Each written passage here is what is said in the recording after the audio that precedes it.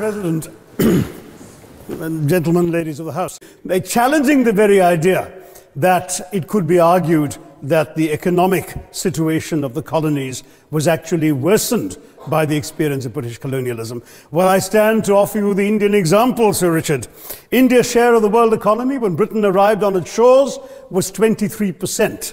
By the time the British left, it was down to below 4%. Why? Simply because India had been governed for the benefit of Britain. Britain's rise for 200 years was financed by its depredations in India. In fact, Britain's industrial revolution was actually premised upon the deindustrialization of India. The handloom weavers, for example, famed across the world, whose products were exported around the world, Britain came right in. There were actually these weavers making fine muslin, light as woven air, it was said. And Britain came right in, smashed their thumbs, broke their looms, imposed tariffs and duties on their cloth and products, and started, of course, taking the raw materials from India and shipping back manufactured cloth, flooding the world's markets with what became the products of the dark and satanic mills of Victorian England. That meant that the weavers in India became beggars, and India went from being a world-famous exporter of finished cloth into an importer, went from having 27% of world trade to less than 2%.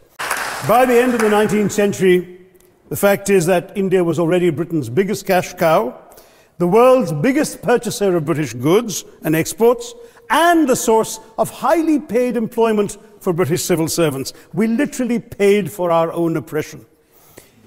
And as has been pointed out, the wealthy Victorian British families that made their money out of the slave economy, 1/5 of the elites of the wealthy class in Britain in the 19th century owed their money to transporting 3 million Africans across the waters.